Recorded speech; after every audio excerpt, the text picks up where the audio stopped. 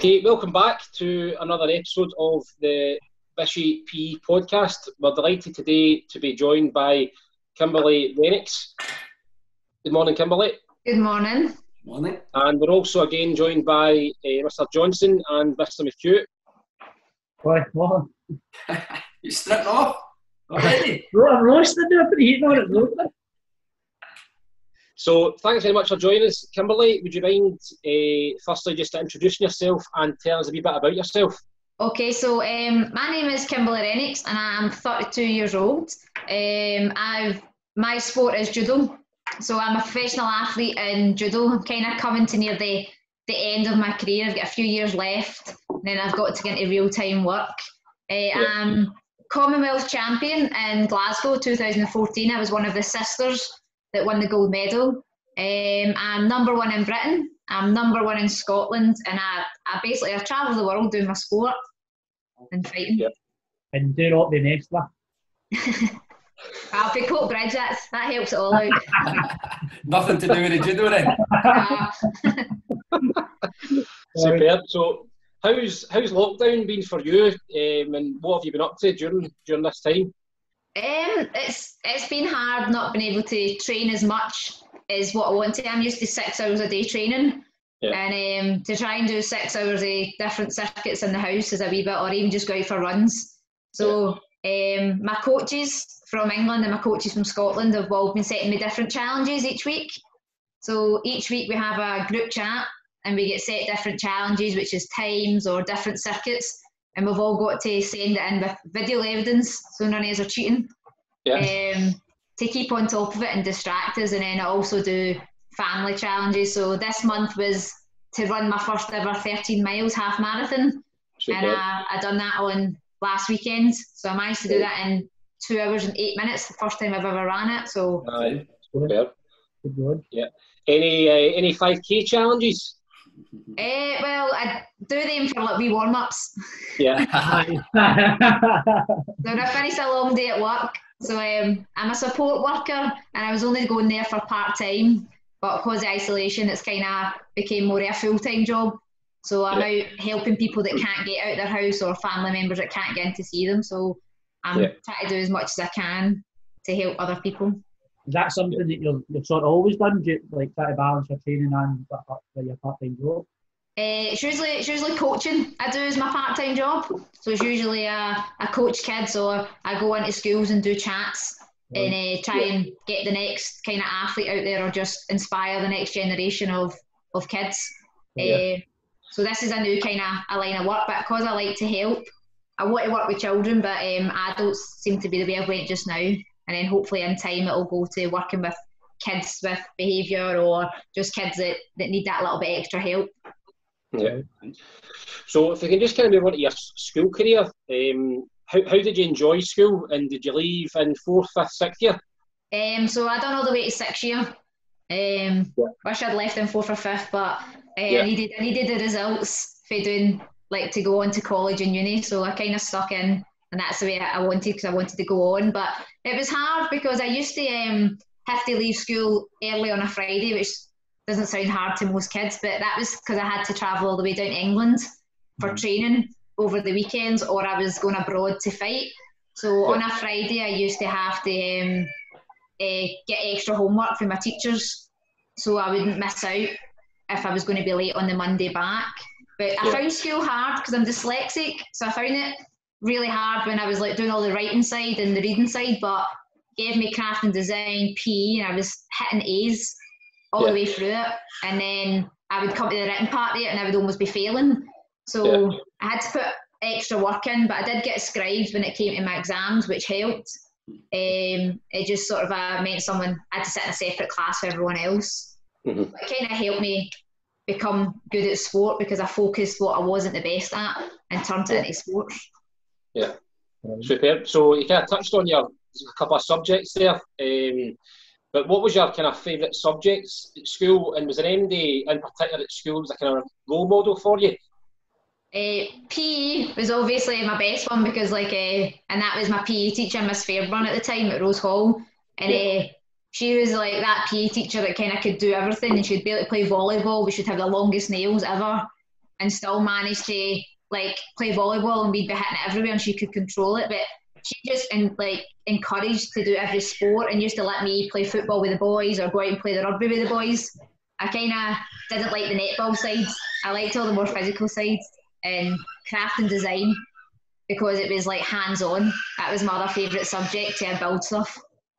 Yeah. Superb. Was there any extracurricular activities at school that you were involved in? And do you think that these kind of helped you to develop skills that were relevant for kind of developing into being an elite athlete? I kind of tried to try everything that was going on after school, or I just like to be more active. So it was, for me, it was any sport that was going. I would always try for 6 weeks, because I always find when kids, or even when you're a bit older, you'll go along the first or second week and you might not learn as fast as you want, or you might be like, oh, I'm not learning much, but it's just because everyone's at different levels, so they have to like get everyone into the sport.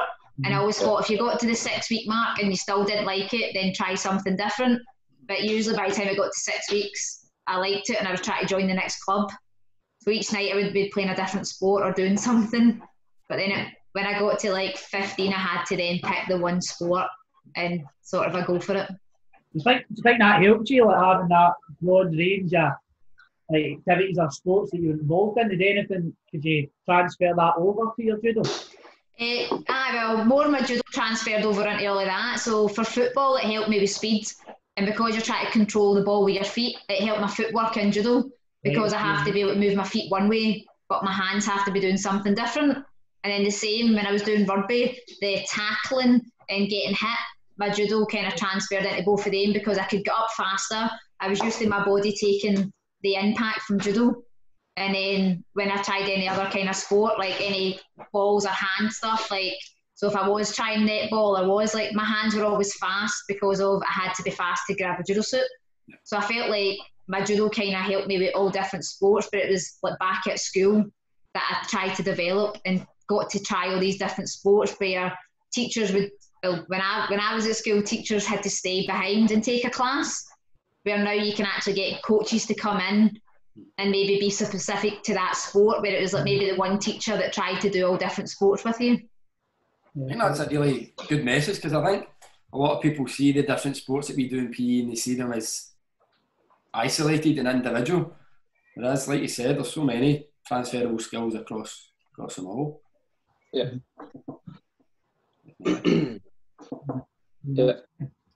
So, sorry, I think that's me then. So, could you tell us a wee bit about your college studies then? So you'd mentioned... So I went into sports coaching and development, because I wanted to teach kids how to do sports, but I didn't just want to be a judo coach, because I believe that if you learn how to catch like balls or do something like that, it helps you in life with all different things. But I think sport teaches you discipline and respect, where you also learn that for school. Like in school, you can't just shout out. You've either got to stick your hand up, or like when the teacher asks you something, and that's what you've got to do in sport.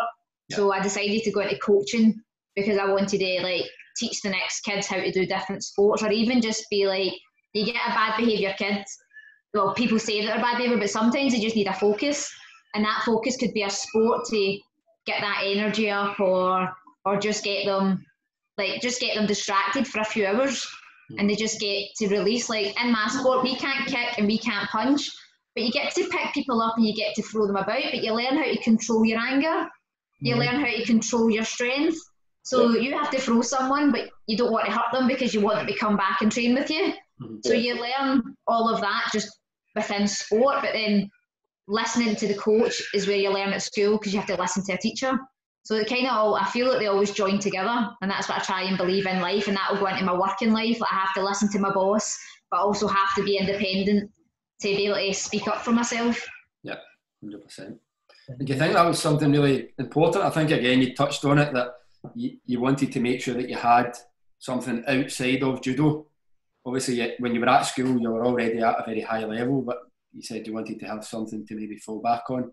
I always wanted, because I never knew if I was going to make it to the next level. So I was British champion, I was Scottish champion through school, but I never knew if I could make it to Olympics. I never knew if I could make Commonwealths or Worlds. So always had to have education in case I get injured, because you could walk out and fall over a kib, and that could ruin your ankle for doing a sport. So it's not that the sport's going to damage you, it's just anything could. So I think education is really good, but if you're good at a sport, like go for it, commit to it, but always just have that something that you know you've got the grades that you can go in and do something to help. And could you tell us a wee bit about how you get into judo then?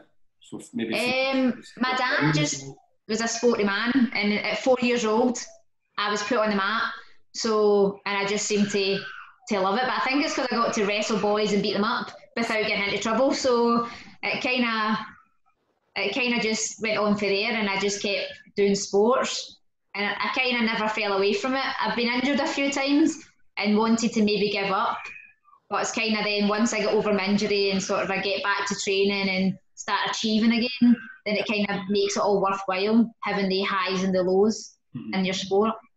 Do you feel getting into judo at a young age, you and your sister are quite close in age, aren't you? Do you think that there's 6 years between us. Oh, right, 6 years. But everyone thinks we're either a little closer or we're twins. Right. So I always see that as a compliment to her because she looks young, or an insult to me that I look old. So I never know what way to take it. But there's 6 years between us, but we ended up becoming closer when I turned 16. Yeah. Because when I was younger, it was just like I was that annoying little sister that followed the big sister about and her friends. Yeah. But when I turned 16 and we started actually going to the same competitions together, and then we used to fight the same weight, so we had to fight each other. So it was kind of like once we stepped on that mat, like she wasn't my sister anymore, she was just another person on the mat. And then the minute we stepped off, it was like you had your wee moment, right? She's beat me, I'll have my wee moment in the corner, and next minute we're back and we're talking and we're fighting away with each other again. So we just became really close, and I think that sport done that to us because we travelled together. But once we outside our sport, we've got separate friends. People think we spend a lot of time together, but we actually go and do our own things, except for both of us love rugby, and we go and play rugby together as well on our weekends off. I'd read something that your dad Thomas was a big influence in your judo career. He was my coach. Well, he was both of our coaches until we got to like a certain level that he just found that he couldn't take us any further. So he passed us on to the national coaches, which I believe that's what you've got to do as a coach. I think some coaches want to be the best and want to get their athletes to the best, but sometimes you've got to pass them on to someone that knows a little bit more about you or a little bit more knowledge. And my dad was he's brilliant with kids, and he's brilliant until you're up to the age of about 14, and then after that it's better than going on to the next level. So usually now my dad passes them on to me and my sister, and we take them to the next level when we're coaching. And do you think you and your sister kind of fed off each other? I always think professional athletes, when they've got a brother or a sister, it's almost like having a training partner all the time. Well, we were training partners, so we knew when each other were tired to give each other a break, but we also knew when each other were trying to be lazy. Right. Like we just were like, oh, I'm really tired, but you weren't. So we knew how to push each other, and we knew when, right, do you know what, we've pushed each other to the limit. This needs to be an easier session, or this has to be a harder session. But a lot of other siblings in judo cannot train together. Like they used to fight like cat and dog, and you just had to keep them separated. Where me and my sister actually performed better together. Yeah. So we shared rooms together when we went away and when we trained, and every time my sister would do well, I would want to do better. I would want to try and lift as heavy as her or try and do as good in the gym. And then when she was injured or I was injured, we kind of helped each other get through that. Yeah. So it didn't matter who won the medal, because both of us knew, do you know what, I helped you get that medal. Okay, I didn't do as good this day, I might feel bad, but then seeing my sister go up and get a medal kind of made my day better, because I was like, do you know what, someone done well, one of us done well, and we helped each other both achieve what we done. Excellent. Just kind of moving on to your professional career, what would you say is the best part about being involved with judo? For me, it's the discipline and respect that you learn in judo, and the fact that it's a worldwide sport. You have to go around the world to kind of fight it. Once you get to a certain level, you have to travel to do the competition. So the people that I've met doing that, and then from judo we get all the science behind us. So we get like the nutrition behind us, we've got a weights coach, we've got all the different coaches for different like things, like techniques and that as well. And then we also if we get injured, we've got the physios there to to help us once you get to a certain level and you make it. Like, you've got all of that as an athlete. So the athlete doesn't do it on their own. You've got to be talented enough to push yourself, but it's a team behind you that make you who you are.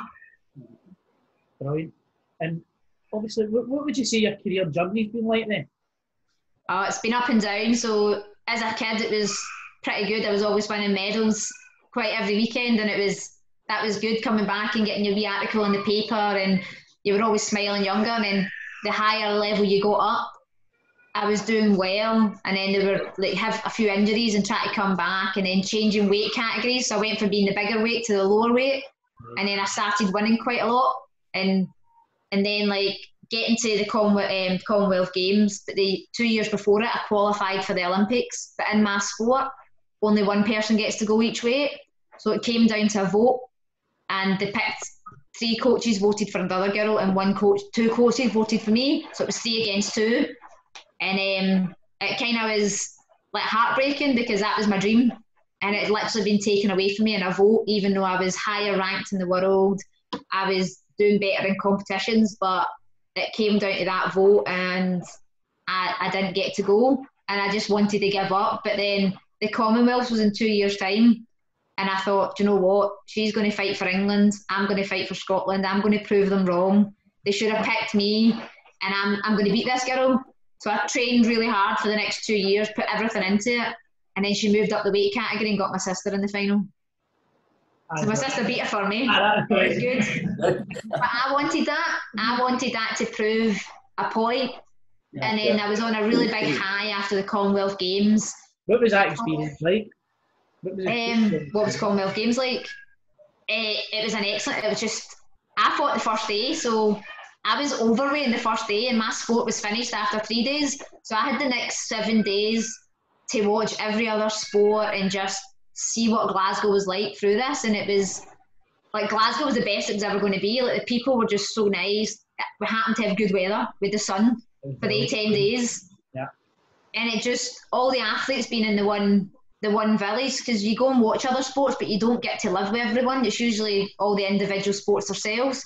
So everyone was just so nice, and just like, I was lucky. Like, I got a medal. Some people didn't get medals, but winning that medal and like seeing your face in all the papers, and then everyone going, oh, I remember you at school. And it was a nice thing to see, because my sport in Britain, a lot of people don't know what it is. Yep. So the Commonwealth and the Olympics is the only time people really get to see it, unless like you go to a class. So it was nice to let people see it on TV, like friends that actually had never seen me fight before had all managed to get tickets for that day and saw me fight. So it was just like half the crowd was like family and friends, so it made it even more special. And then 45 minutes later, your sister taking the gold. You couldn't ask for a better day. Yeah. Would you say that's probably your highlight then of your career? It's definitely, the only way I'm going to top that is by going to the Olympics and getting a medal. Yeah. Or going to the next Commonwealth and my sister being the coach in the seat and coaching me to get the next medal. Yep. Right, okay. But see, when you're talking there just about the Olympics, is that a funding reason that you can't go to the Olympics, or is it purely numbers? Or it's purely just, you've got to be in the top 22 in the world, and they only take one for each country, because they want to make it as much countries into it. Yeah. So sometimes Japan have like 4 people. Like right now, Japan have 4 people in the top 20, and they can only take 1. Yeah. So the other 3, even though they've qualified outright, will not go to the Olympics. Wow. Yeah. And that's just the way the sport is. So it's not like athletics, where as long as you're fast enough, they can take like 5 people from Britain. They can only take 1. And if your country doesn't qualify, then you don't get to go. That's just it. So right now, 48 is the only kind of girls' weight that's not qualified, and that's my weight. And it's just because I've kind of came back for a few injuries and not done the best that I wanted to do. And then the coronavirus came, kind of put a stop to all of that for me. Mm-hmm. So obviously you mentioned there one of the highlights was the Commonwealth Games and getting gold, and your sister following it up an hour later. I read an article, I can't remember what paper it was in, but in relation to sort of setbacks that you'd had. Now I've got it here. Obviously the first, you spoke about the first one at London. It was, you lost out in a vote. You then missed Rio with a shoulder injury, and then obviously just recently the coronavirus. Can you tell us like about those setbacks and how you felt and come back from it? Each one's kind of been, the hardest one has probably got to be the 2012 one, a vote, because I was actually, like, Britain qualified everything, so we knew that we had a team going to the Olympics, and we signed like a contract kind of thing if you were in the top 100, because you don't want to just send a player in that's not ranked and not doing anything. You do want to have them on the tour. That was probably the hardest, because like it was a vote and I knew that I had done better than I had, and it was just, that was completely politics and I can't do anything about that. And then the next one was an injury. That happens in your career, but it was a bad enough one that put me out for a full year. So it was a full year I was out, and but I know I've given it everything, and if I don't make it to the next Olympics, then at least I can like finish my career knowing, do you know what, I gave it everything. I didn't give up just because I got one setback. I didn't give up. I kept going. If I gave up after 212, I wouldn't have been Commonwealth champion. If I gave up after 216, then I wouldn't have been able to like be the next time British champion again. And I've been on the British team since I was 12 and never not made it. So I don't want to then finish it with not doing so well. So you're going to get the injuries, but I've got a really good family and I've got a really good support of friends that kind of used to pick me up and help me get back from all the injuries. So like when I'm down in my low and I'm like, oh, I don't think I want to go back, and they'd be like, well, look what you've achieved. Why don't you just try and go back for fun? And then I would train again for a bit of fun, and then the next minute the love of the sport would come back to me and I would be like, right, I'm ready to go again. Like, no, I want to compete. I can't just do this for fun. I need to do the competitions. But sometimes it might just be, do you know what, I'm going to retire and this is just going to be a fun thing to keep myself fit. It's like when footballers retire, sometimes it's just 5-a-side, but they'll meet up with their friends and do it. Yeah. Still staying involved, but you're always going to have that competitive side to you as an athlete. That's never going to go away. I mean, I'm already challenging a 5-year-old, which is my niece, to a handstand challenge, and I was like, oh, I can hold it longer. And she's 5 years old, but then she decided to go and do the splits, and I can't do that anymore, so she won the challenge. But I'm 32 and I'm challenging a 5-year-old, like, well, I held it longer than you. So I'm still competitive. And I'm the same with my brother and sister. Like, we're always challenging each other to try and be better than each other, but it's all in fun. That sounds a bit like us. We're always challenging each other. That's the next one, by the way. The splits challenge. No chance. I'd fancy my chances with that. Aye, that's about the only one you'd win me, man. We speak to our kids, particularly in higher, advanced higher, about different types of training. So what's your training regime like? Obviously with the coronavirus, how often do you get to train? So normally my training regime is I train every morning from 9 o'clock till like about 1 o'clock, and then I would get into schools and do talks, and then I'm back training at night from 7 till like 9:30. Right. So it's like 6 hours a day we train, and if I've got competitions coming up and I need to get weight or anything like that, then I do a bit more extra running and that. During this quarantine, it's just kind of been whenever I get a break for work, go out a run and try and fit in. So I'm trying to fit at least, if I can do an hour a day or an hour and a half training a day, even if it's like 30 minutes in the morning, 30 later on, and then 30 at night. Like, I just need to do, you don't need to go to the gym and do loads of hours of training to get in shape. You just need to do different types. So we do HIIT sessions where it's short and sharp, and we're just like 20 seconds on, 10 seconds off, but it'll be 10 reps, 3 minutes rest, and you might do that 4 times. So it's like a 40-minute workout. And then we'll be in the gym and we do Olympic lifting, and that's making us strong and getting us ready for, because you've got to pick people up and throw them about. And then you've got all your different kind of judo. So your techniques is when we're working on our skills. And then at night time, that's our fighting. So that's putting all of that we've done, our fitness, our strength and our techniques all in together to make us even fitter. And we do that for like 2 hours. And you'll fight boys and you'll fight girls in training to make you faster and stronger. Different weights, different sizes. So that's kind of like the training. Monday to Friday I train like that, and then my weekends is competitions. And as I said, I like to play rugby, so if I get a weekend off, then a Sunday is my rugby day. Brilliant. Non-stop. I just like to be active. Brilliant. I've got a wee question, just a kind of personal interest of mine. Have you ever thought about getting into MMA? The reason I say that is just I want to do boxing. I've done a wee bit of boxing training. I've been told I've got a decent puncher in me, but I don't know if I would like my face actually getting hit. So I see MMA and I go, do you know what? You could get yourself fit enough, go into that, and it's really good money because I'm an athlete that doesn't make money doing my sport. So you see that money and you think, oh, I could do that. But then at the same time, I'm like, I kind of like my face the way it is. So I kind of don't want to make it older and looking more battered than what it already is for judo. So I think I'll just stick to maybe doing boxing for fun. Just because the reason I said that, Ronda Rousey, she was like the pioneer of women's MMA, I think. She was an Olympic medalist. She was the first ever American Olympian. Her mum was the first world medalist. And then she was the first ever USA lady for judo to get to Olympics and medal. And then now after her, Kayla Harris, who's now transferred over in MMA.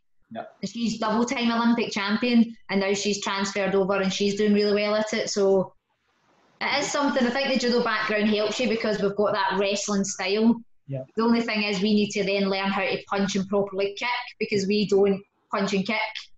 So we're good at getting close and getting the strangles and the arm locks, but getting that reaction to someone just punching you, you've maybe got to have a certain attitude for that. But for Coatbridge, probably do have that attitude in me, so I think I was born to do it, but it's a bit late in my career to change over. You mentioned there, Kimberley, about judo, you don't get paid, is that right?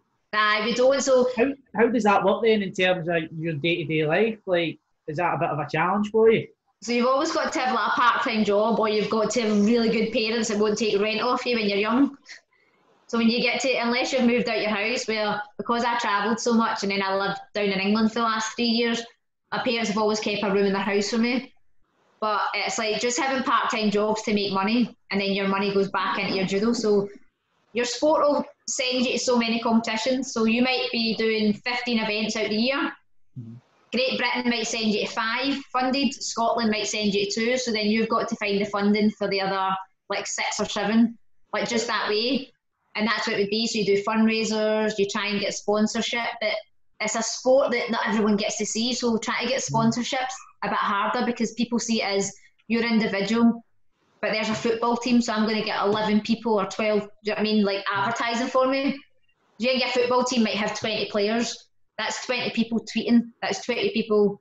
So the company's more likely to go for a football team, a rugby team, or like a sport like that, where judo's individual. So you've got to have a person that's going to be confident to advertise and go to all these events. And it's a sport where I sometimes can be away 3 times in the 1 month. So I'm not guaranteed I'm going to be home for events. So, but I had family members that always done fundraisers for me, and if they're doing it for someone else, they would always put aside a bit to fundraise for me, and that sort of helped me throughout my career. I've always had to have a part-time job of coaching or in doing like some school work, or even just like working in like part-time at McDonald's, which was the worst when you're trying to eat healthy and all you smell is McDonald's when you come home. But it was a way that you had to do it, and then you do get some funding where you can do it, but it's not enough to live off of. Enough to cover your bills, but actually to have like a life outside it, it's not. So that's where it's good to have something outside your sport to help you. Scott, is it me or you?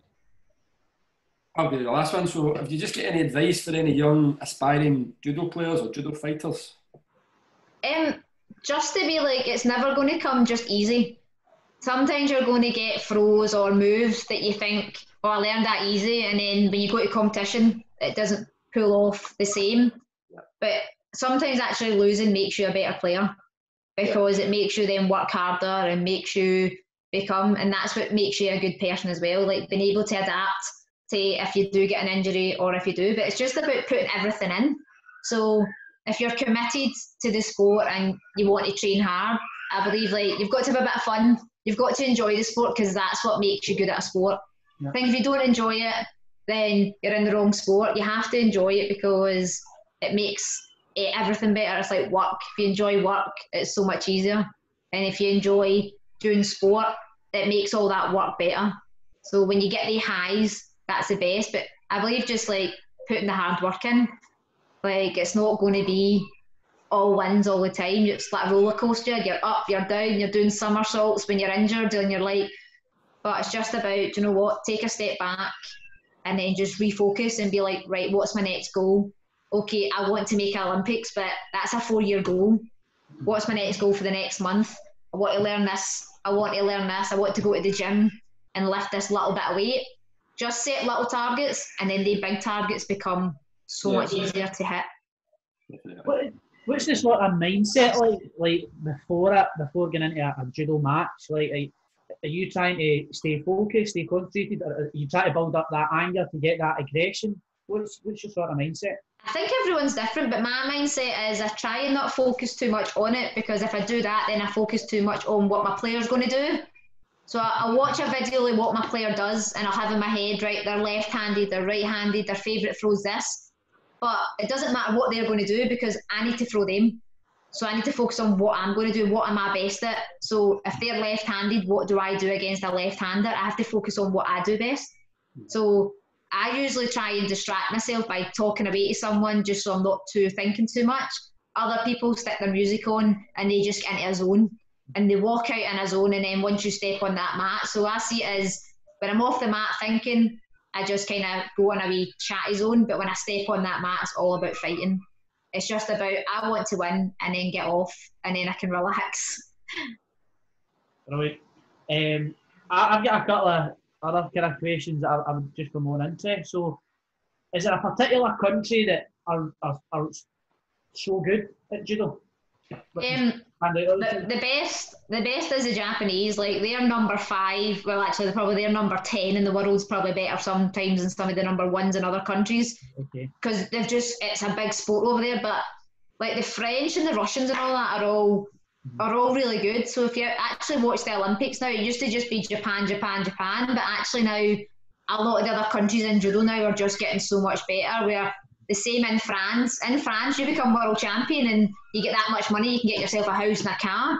It's like their third biggest sport. So they're like professional footballers, like their faces are on buses and all of that. And the same way, like certain countries like Russia and Georgia, see if you become an Olympic medalist, they get so much money put into them because they've done their country proud. So there is countries now really going for it. It's just Britain's good at it. We're just not advertised as much, and that's what we're trying to advertise it a lot more. It's in schools now a lot more. It's like out there a bit more. We just need to win a few more Olympic medals so kids kind of focus towards it. Like we got to the last one, and so we're still sort of each year now we've kind of got a medal at the Olympics, where we went a wee while where we weren't doing that great. But we're starting to now get the world champions. We're now starting to get the Olympic medalists. So hopefully, like, we start getting added bigger events, and we start getting more events in Britain instead of us going away so much to fight. That the bigger events, all the countries will come to us. Yeah, that's the aim. I'm hoping. Is that profile a wee bit more into it? Yeah. Right. Can I just come in with a quick question just now? Just with regards how like in advance do you find out if you're going to go into, say for example, a Commonwealth or an Olympic? Like how far in advance did you find out? And see, on top of that, is there a particular pressure on you to maintain that weight, obviously, in the run up to that? So we can't even weigh, like, I can't weigh 48.1 on a scales or I fail. That's it. No second chance. Like, you get test weighs, but the minute you step on that scales, if you're over it, that's it. No competition. So you could have trained for 3 years and step on a scale, and that's you. No Olympics, no if you qualify. But the Olympic Games, you'll sort of you can see on like a leaderboard. So you'll go onto like the website and it'll tell you like the world ranking, and it'll show you where you are. So you can kind of see if you're in qualifier or if you're just outside it. But like for this Olympics, the last competition was going to be at the end of May. Would have been the European Championships, and that would have been the last event to get points. And then the Olympic teams would have been announced by each country. Yeah. And then you would have fought in, like, I think it was June or July, but it was going to be the Olympics. It was going to be an earlier summer. And then for the Commonwealth Games, it's up to your country what their criteria is. So for 2014, we found out 2 months before if we made the team or not.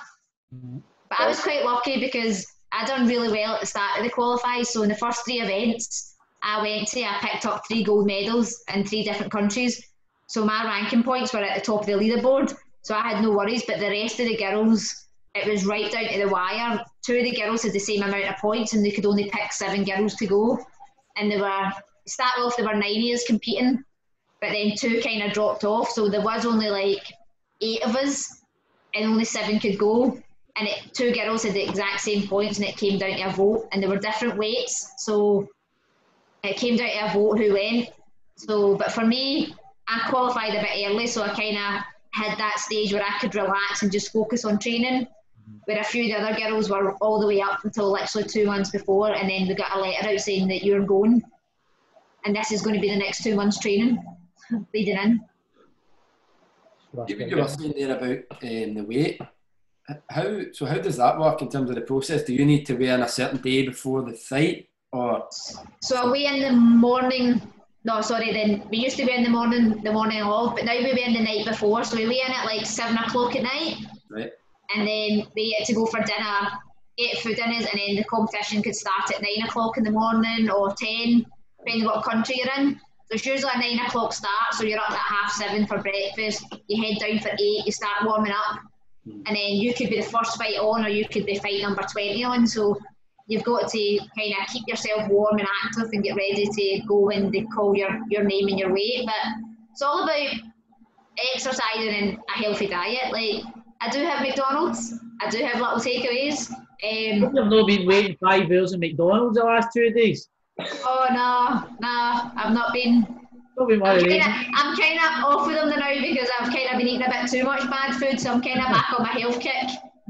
Right. But it's just, I treat myself. I'm a Love Iron Brew, so that's the only downfall I've got. I love to drink that, but I like treating myself, and then I'll just do an extra wee run to burn off the calories. But as long as I keep eating healthy, I train enough to keep myself in good condition. So, but if I get too heavy, then I move up the weight category. But it's just hard to do when you're halfway through like a cycle. So you have to commit, kind of thing. Unless you know, right, I'm not going to make that Olympic, so I'm going to change weight and focus for the next 4 years. Yeah. But it's kind of like once you commit to a weight, you can't then decide a year before, well, I'm just going to jump up a weight category, because you'll never qualify for like Olympics or anything like that. But you'll still qualify for World Championships if you fight good enough. You still get Europeans. Yeah. It's just certain ones you have to maintain that for that competition. Would you say it's a wee bit different to the likes of like wrestling then? Because I know wrestling, they're really bad for cutting huge amounts of weight, like water weight a lot of the time. Just limits. Is it kind of different? You do get people that do it bad. I've done some times where I've not really been paying attention and I've went a bit heavier than what I ever wanted to. And I've got to do that. I've got to stick on the 3 jumpers and go for a run. I've got to jump in the sauna for 2 hours. It's part of a sport. It's something you don't say. It's not something you advertise that you're going to do, but it's something, if you maintain a good healthy diet, you don't have to do. So you're going to kind of stick to the healthy diet and maybe let yourself go off once or twice and do that hard run. But it's like MMA, they do extreme stuff to make weight, and you see them on the scales, they look tiny, and then the next day they're massive. But we've got a 5%. So if I weigh in the day before, the night before at 48, and then I randomly get picked at 9 in the morning to go and get weighed, if I weigh any more than 50 kilos, I fail. Right. I don't get to fight. I shouldn't really put on 2 kilos overnight, but some people do. Yeah. But and then the heavier, the bigger the gap is. But for my weight, I'm allowed a 2 kilos out. So if I drink a 2-litre bottle of water, that's 2 kilos. Yeah. So I've got to hope that then I get that all out of my system before the next day. Yeah. Interesting. See, in terms of moving forward, how do we get you to Tokyo next year? How do we get you to Birmingham in 2022? How do we get you there? What do we get you the Tokyo one, I think we're just going to have to wait till this all takes off to see what we're going back to training, because I think judo's going to be one of the ones that takes longer to come back, because we are physically contact. We have to be wrestling each other. We have to be on a mat. So you can't exactly move to one side of the mat and someone's going to run behind you wiping up. So I think my sport might be one of the last ones to come back, but we'll still be able to do all our conditioning and all that. But for Birmingham, we're waiting on the criteria coming out. So once Scotland give me that criteria, then I'll know what to do. But I think it'll be similar to the one for the 214. Is the top 7 in each people will go. So you'll have 7 girls and 7 boys that can go. You can either take 2 in a weight, or you can take 1 in every weight. So you could take 7 girls and have 1 in each weight. Same with the boys. Or you could take 2 heavyweights, 2 middleweights, 2 lightweights, and then just pick a random weight. It depends like what weight categories I've got people fighting in. So depends if I want to go for 48s and try a double at 48s, or do I want to take over my sister's weight and take her title off her, because she retired. So unless she pops out of retirement in the next year and a half, then I could maybe take her title off her and be like, oh well, I'm actually the Renicks that holds both titles. Brilliant. Do you like, see, in terms of that, do you think what's I forgot what I was going to say there.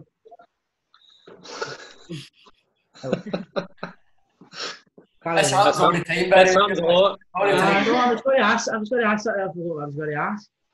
Will that be an easy transition for you then? Say, for instance, you meant to go from the 48 to the 52. Well, I tried it as a tester in January. January and February, I was trying a few events at 52s because I was kind of getting I'm a wee bit older, and I find it harder to stay at 7 stone 7. It's not a natural weight. Yeah. I'm only 5'2", so that's still tiny as it is, but 8 stone 4 is more natural. And I got 2 silver medals, and I went to the Scottish and won. I got a silver at Scottish, so I beat all the Scottish girls, and it was an English girl that beat me. But now I know how she fights, then I'll be able to give her a better fight the next time. So I tried it out, but it just depends internationally how strong the girls are. Because I used to fight 52s internationally. Right. It was leading into 2012 Olympics. I decided the 4 years before to come down to 48s because me and my sister were both trying to go to Olympics, and only one of us could go if we stayed the same weight.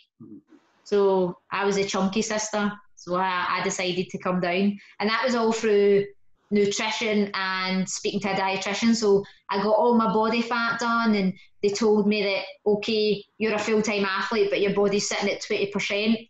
You could drop down to 18%. You'll still have plenty of, I'll still be healthy. And I could drop lower if I wanted, but it means I could make 48s without doing any damage to myself, and it'd be healthy. So I decided to take that step and decided, okay, I'm not allowed as much sweets anymore.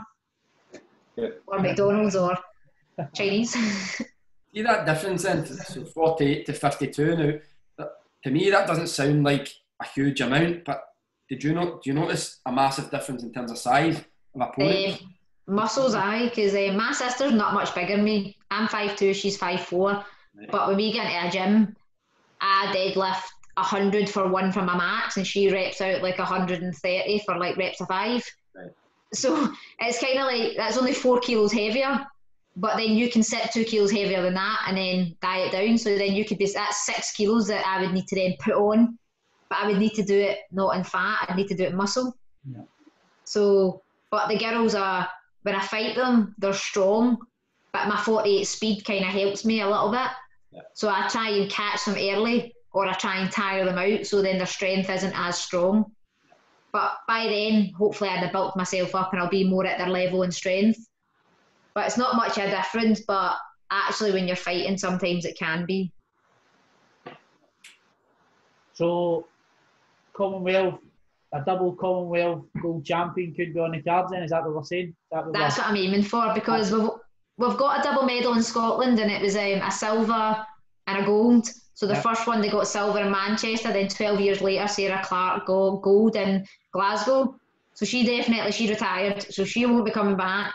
And the only other time is, I think, a good few years ago, it was like a double bronze, and it's because someone fought their weight category, and then they fought the open. So they got a medal on the same one. So I'm hoping to be the first one to get the double gold, because a lot of the girls have retired that were on the team. Yeah. And I'm the only one. There's 3 years that are still kind of about that could do it, but they didn't get gold. So I'm hoping that I can be the one that gets Scotland's first double gold. That's the aim. That's what we're aiming for, brilliant. Yeah. Just before, I've got the finisher question, but I was reading that you've set up your own sort of judo club as well. I'm not going to embarrass myself and try and pronounce it. It's called Keirokwai. quick. So how have you found that? In terms, I take it obviously you and your sister and your dad are doing a lot of coaching through that. Aye, so it's always been a family club. That was my first ever club that I started at. Right. And it was like £1 to go. And we used to do it in Kitchener's Primary School. Now we do it just next to the time capsule, and we only charge £2, and you only have to pay if you come. So it's not like a monthly payment that parents have to pay. It's not that. It's £2. You come along. We've just managed to fundraise and get loads of brand new mats. So we've got 3 different classes. We've got under 8s, over 8s, and then we've got a senior class. So it's a 45-minute one for the younger ones, and then an hour. We do it on a Monday, and we're trying to do after school ones. So we've done one where we've done a full month. It was free, and we ended up getting 30 to 40 kids coming along, and then they started coming to our club, and it was good. And then the virus kicked off. So we're doing online Zoom classes, and we send it out, and we do judo, and they've got to beat up the pillows because some of the parents don't want to get thrown about. So I've had to give them teddies or pillows they've got to chuck about there now. But we're hoping if we try and keep as much kids like into it on that, then when we finally get back on that, we'll open up. But it's good because we love to see even just a kid that doesn't want to fight. They might not want to do competitions, but they want to just come along because they want to learn the sport. Yeah. We're not there to try and make everyone do. Some people get too nervous and they can't do competitions. So, but you can still go up to a black belt. You can still get yourself up to a black belt and do that way, or you can go to the competitions. So we've got different kids, different ages, different levels. So we're trying to build that up. But it's a charity club that we're doing it, but it's under his Kano Kwai, and then we've got the Golden Sisters where we go into schools and we do a bit more. That's more a business side. Yeah, brilliant. See when you go into schools, do you teach pupils and teachers? Do you do any kind of hands-on demos? Because so we usually will come in and do a demo, and just say it was a high school. So you might say, right, we want you to do our like 3rd and 4th years. So what we might do is we might get like a wee 20-minute or half an hour with each kind of class, and we would come in, and each class would like come on as a small group, and we would maybe put so many on the mat at a time. We would teach them a pin. We teach them how to get out of it. They get to do a mini wee fight. We'll then do all the standing stuff. We'll throw each other about so they see the bigger throws. And then we say to the school after it, would you like to try a 6-week block? And we can come in and we'll do 6 weeks. And then the school make a cost of what it would be charged. Depends like if we have to hire the hall, or if the school are like, right, you can use our hall, but the kids only pay like £2-3 and it'll be like an hour session, but you do 6 weeks. And then if you want another year then to try it, and then we'll advertise whatever the local club is. So it's not all about just coming to our club. When we get into schools, our club might be too far away from you, but there might be a club round the corner. So what we'll do is we'll get you 6 weeks into it, and then we'll say, this is where the nearest club is to your school. And then the kids go to it. But if they want to come to our club, then that's their choice. Sounds really good. Sounds excellent. Yeah, you're asking that question because you think you've got a chance against me, haven't you? I just want to get my hands. You remember, you're a Bishopbriggs. You two are Bishopbriggs boys, right? I'm an East End boy. You remember that? Well, we can always, after quarantine, we can come in and have a coaching session for you, and we'll see who's the best. Brilliant. Excellent. Look at him, he's squeaking now. Have a look at him. Wow, here we go. Right, Kimberley, finisher. We've all seen the karaoke carpool. If you had 4 guests or 4 passengers, who would you want in your karaoke carpool?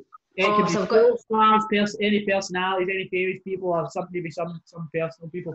Right, so I would probably like Jessie J for singing, because I actually quite like her, and I've got a tattoo quoted on Jessie J. Oh. Can you give a tune? No, can't sing. Nah.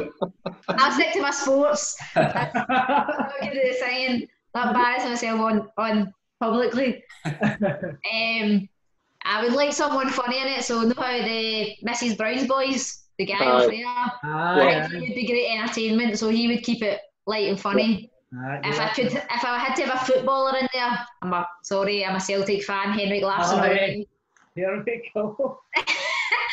This is a Rangers fan, so it's a good battle when it comes to Celtic and Rangers in the house. Who was the Celtic player, sorry? Henrik Larsson. Alright, okay, of course. Can't. That's why I supported Celtic. I'm all the way. Oh my God, look, could be my 4th one. But I think what singers are actually I'm into right now. What ones I'm listening to? We've got a singer, we've got a sports person, we've got a comedian. I know. So if I had to have an actor, then it would have to be Jessica Alba, because I wanted to be her when I was a kid. I watched a programme where she was fighting in it, and I was like, that's going to be me. Brilliant, brilliant. Mr. Irvin? Yeah, okay. Thank you very much, Kimberley, for joining us today. We really appreciate it. We look forward to seeing your progress, hopefully over the next few years. And for anybody that is joining us today and watching us, make sure you get across to @Bishy PE and follow us on our Twitter page. Okay, guys, thanks very much. Thank you very much again, Kimberley. Cheers. Thank you. Take care. See you later. See you later.